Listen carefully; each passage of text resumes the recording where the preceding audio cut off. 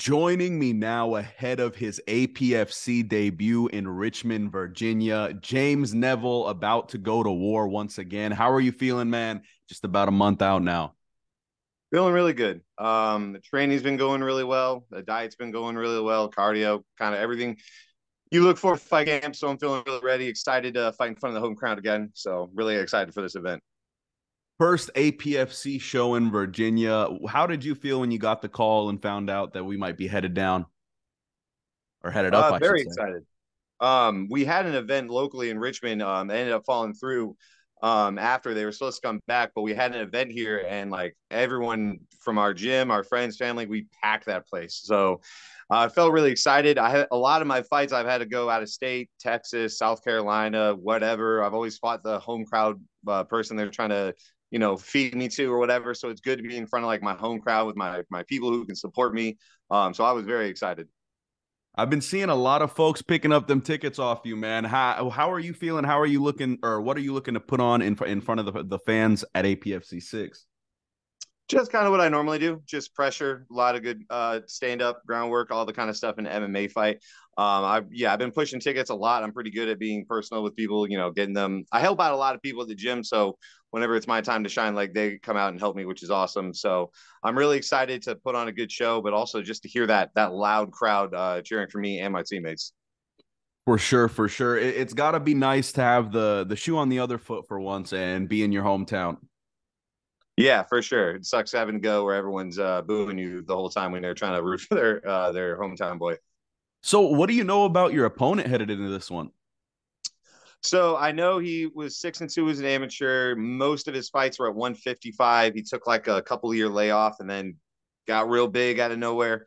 I think he just started lifting a lot, and now he's an 85er. A lot of power. Looks like he brings the fight. A lot of good cardio. So I'm expecting a good fight. I don't think it'll be an easy finish, but I think it'll be a good 3-round war. Depending on where the fight goes. But yeah, I know it's his pro debut. He had a lot of fights early in his career at 55, and now he's fighting at 85. So I'm interested to see how he does. I know he had one fight, his last fight at 85, where he fought a good opponent, but his opponent was more of a natural 170 or 55er. So I'm going to be his first like real 185er. So it'll be interesting to see how he deals with it. How do you think that'll benefit you knowing that you'll likely be a lot more comfortable with the weight class and the size? Um, I think it's a big advantage because a lot of my fights have been heavier guys. I started my career at heavyweight, then did 205, and then mostly been 85 to 205. So I've been fighting big dudes pretty much my whole career. Even when I was doing wrestling, I was always having to go up a weight class. So I know how to deal with it. I mean, he doesn't have to worry about the weight cut, which would be cool for him. But I've been very used to going against bigger dudes my whole career. So I think that'll be a big advantage for me. Do you have any predictions to how this one might play out at this point? He's a tough dude. I'm ready. I mean, I always want to get that early finish, that first rounder. I've had a lot of those in my career, but I'm ready for 3 rounds because seems like a tough dude. So I'm not going in there expecting an easy finish. I'm expecting 3 rounds, and that's what I'm preparing for. But I'm expecting an exciting fight no matter how it goes. You've got plenty of support coming out, but to those who may be letting this one fly under the radar, why should they be tuned in to your bout at APFC 6? I mean, just look at our records. We finish fights. It's one of those fights. Either I'm finishing him or he's going to finish me. Like we're going to go in there to knock each other out, choke each other out. It's not. I don't think this can be a boring fight. I think we're going to go out there, even if it becomes a grappling match. It's going to be a high paced grappling match. If we're throwing, we're both going to be throwing with heat. So it's one of those fights you don't want to miss. Is Everyone there likes a finish fight. is there any added motivation knowing that there's going to be some stars in the house, Anthony himself and stuff like that? Is there any added motivation while you're in the gym prep for this one? A little bit. It is cool to see those big names. I know they had John Jones at Milwaukee, and I can imagine that was exciting for people. But honestly, I just want my teammates, my friends, my family, like the new fans and stuff like that. Just people, the people that I've been working with for this whole fight camp, the people I've been training with, most of my career. So it'll be hearing that loud crowd is going to be my big motivator. You're well along the journey now, but let's dive back to the beginning.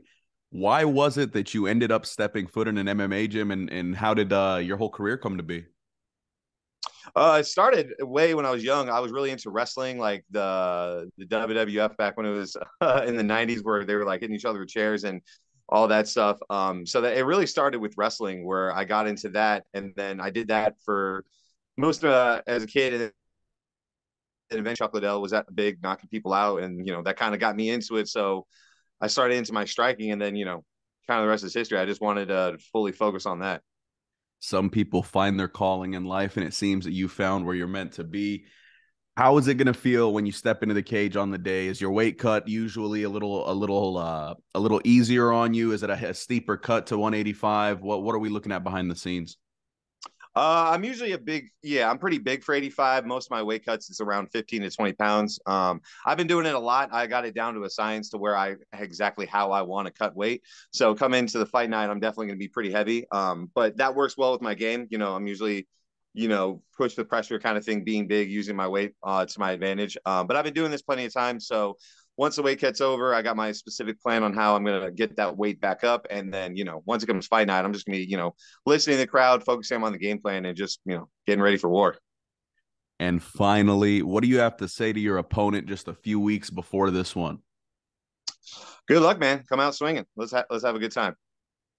James Neville goes to war with Adrian Soto-Perez at APFC 6. Richmond, Virginia is going to be on fire. James, thank you so much for stopping in. I'm sure we'll have a few of these in the future. Yes, sir. I can't wait.